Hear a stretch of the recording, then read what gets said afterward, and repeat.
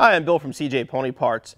What would become one of the most popular introductions in the history of the automobile, on April 17, 1964 at the New York World's Fair, Ford introduced the 64.5 Mustang. Offered in both coupe and convertible form with a long list of options, the new car featured a short deck, a long hood, and was the perfect affordable sporty car America was looking for. With over 22,000 sold on the very first day and over 120,000 sold during the 5-month production run, the 64.5 was a huge hit.